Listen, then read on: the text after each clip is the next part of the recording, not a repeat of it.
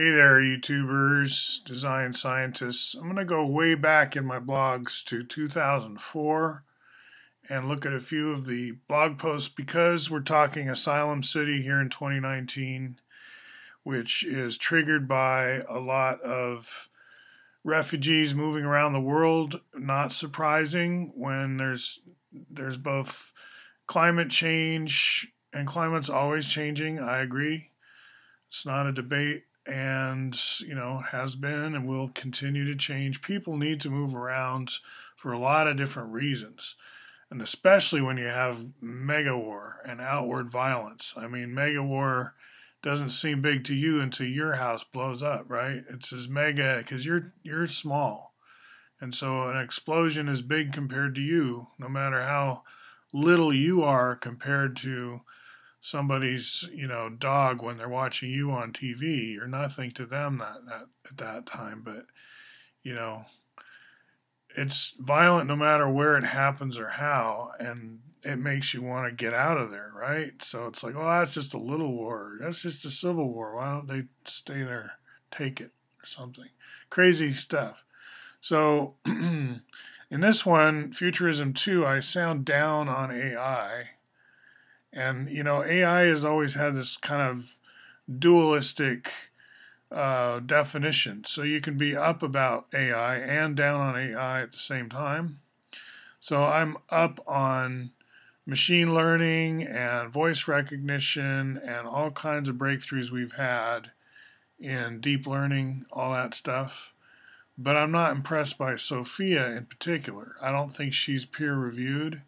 I haven't seen any like circuit diagrams, so I don't think of her as even close to AI of the other kind. Like that still hasn't gone anywhere as far as I'm concerned. Now I could be wrong. She's a Saudi citizen now, so. All right, now what else am I going to talk about? I'm going to talk about software in a box. Like if you are, so I'm figuring out what's going on with my blog here. If you are going to set up a city from scratch, as I was saying earlier, it's not like first you build all this infrastructure and invite a lot of people there, and then once you've got a lot of people, oh, now we'll start to figure out what the economy is. Like now we're going to start to figure out what the ecosystem is, the roles, the theater. No, you got to plan this stuff. And if we haven't been planning it, all I can say is we've been derelict.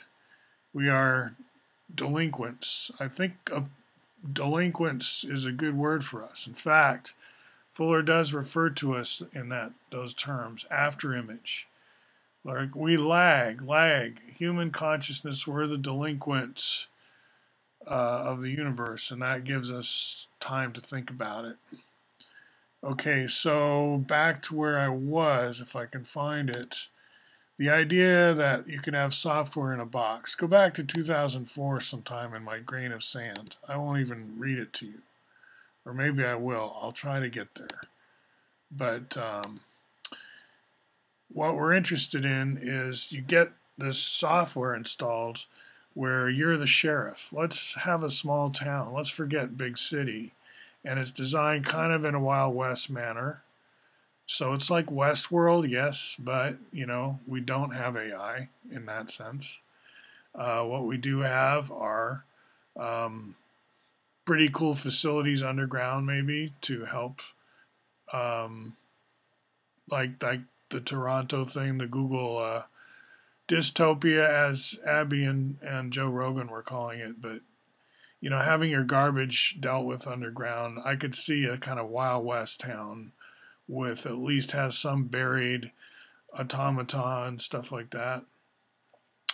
Pneumatic tubes, maybe in a skyscraper. I mean, let's think of a skyscraper as a small civilization, mixed use, and there's governance. And when you, the sheriff, send a memo about X, somebody was drinking and found in the elevator, passed out, then a CC automatically goes to X.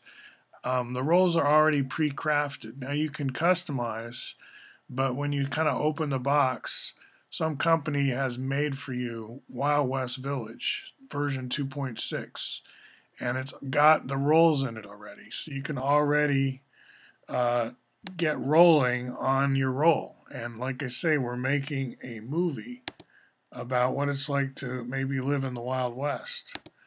Okay? In a way, it's what it's like to use this technology. It's what it's like to use this future in a box that came to you from this company. They want to know, like, what's it like to actually live out this lifestyle? So maybe the engineers who wrote the software and have brainstormed about it, it's like role playing, LARP, and all that, right? We're into this. We're into bar camp. We're into camping and geeking out. Our ancient uh, married couple now, right? It's often camping in a quote urban setting. So you could have camp such and such be a skyscraper, and the government is written by geeks, and it's software, and people play these roles, and they're always tweaking these roles. But there's a lot that's duplicate. You get a successful skyscraper going with a happy population. You can almost clone it in some ways because now it's all encoded in software, which is a little different than having it encoded in law, right? Because law books, they're not as easy to implement. Whereas if it's software, it's mouse clicks, right? It's stuff that's going to it's operational. So, pretty good idea, I think. And I'm not saying I invented it. I think I've seen movies based on this idea, but I've definitely blogged about it. And I'll, I'll be putting those, of course, showing that as I'm talking because I record the audio track and I can go back and show you those blog posts. All right. I hope that was interesting. Talk to you soon.